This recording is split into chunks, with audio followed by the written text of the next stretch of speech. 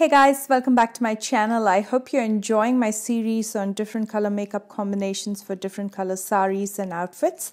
After the ravishing red and the bewitching black, I thought I will do a pretty pink today, and that's how I envision pink. Very subtle, very feminine, very pretty, and that's the kind of look I tried to achieve today, and I hope I did. So if you want to know how I got this look, please keep on watching.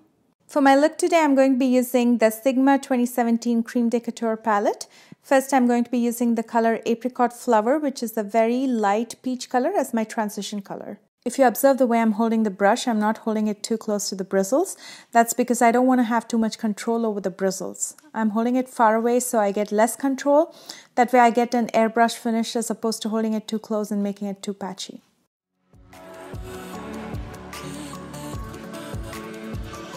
I'm applying some white eyeshadow in my inner corner that's really flattering and keeps your eyes looking really bright.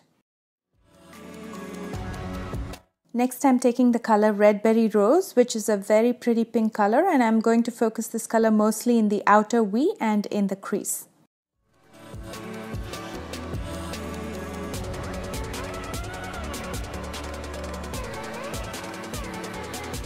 Taking this dark brown color, which is called Cafe au Lait, I'll start defining my outer V with a flat, fluffy brush.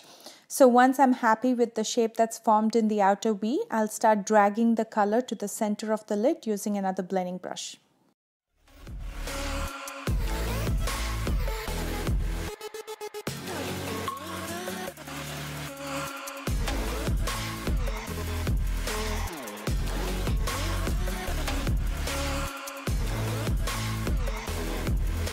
Once I'm happy with the way the brown is blended out with the white, I'm going to use the pigment right in the center of the lid, and this is from Benne. It's a beautiful gold color called Aztec Gold.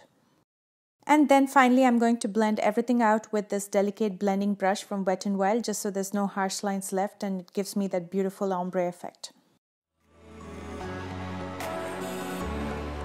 To prime and prep my face, I'm using the Wet n Wild Coverall Primer.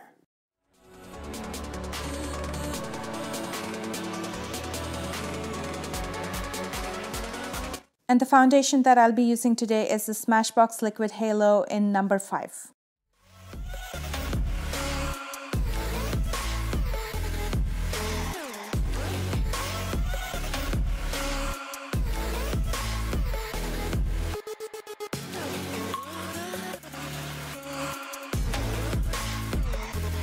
To color correct my dark circles as well as conceal it, I'm using this Maybelline Dark Circle Eraser. It has a peach undertone, although it's a concealer, so it helps to color correct first as well as conceal it.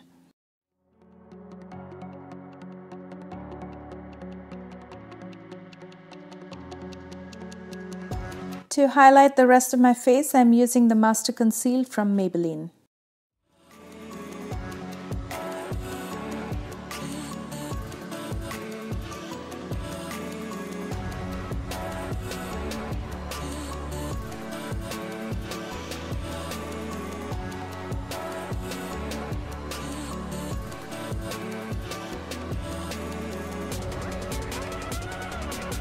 To set my face, I'm using the Jordana Forever Flawless Press Powder. I really like press powders because it gives you coverage over coverage, so it gives you more of a flawless finish.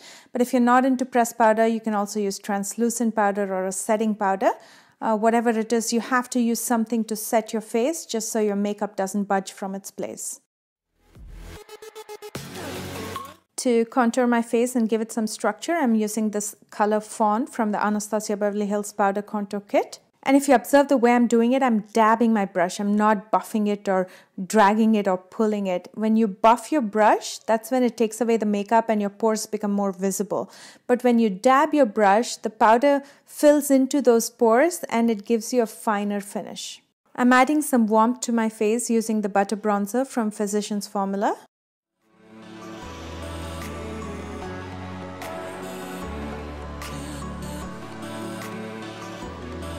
And then I'm using this blush from Sephora. It's called So Shy, just so I add a flush of color to my cheeks.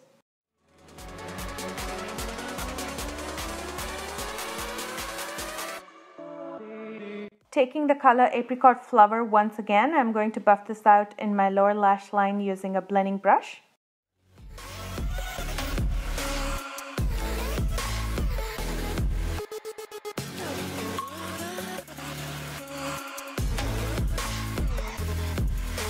Next, I'm going to take the color Cafe Au Lait and I'm going to buff it out in my lower lash line again, but closer to my waterline using a pencil brush.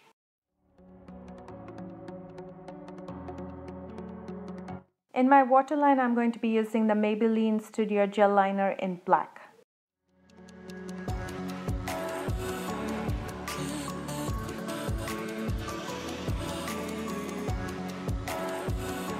And then I'll be taking the Sigma liner in black and I'm going to be drawing out a small wing in the top lash line. It's not going to be anything very intense because, as I mentioned in the very beginning of this tutorial, I want to keep this looking very subtle, very feminine and very pretty. So nothing very intense or harsh. After a coat of mascara, I'm going to apply my falsies, and the one that I'm using today is from Ardell. It's their Foaming in 810. To highlight my inner corners and my brow bones, I'm using the So Hollywood Illuminator from Anastasia Beverly Hills.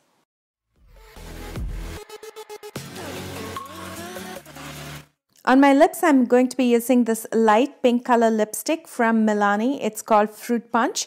And then I'm going to top it off with a beautiful lip gloss from Artistry in Pink Nude.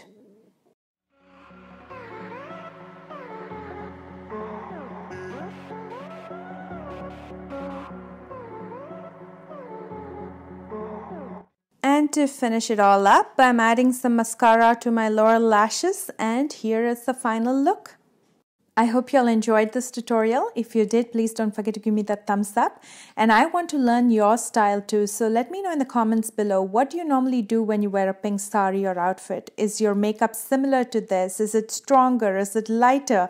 I'd love to learn from you as well, so don't forget to comment below. And I will see you again next week with a brand new video. Bye guys.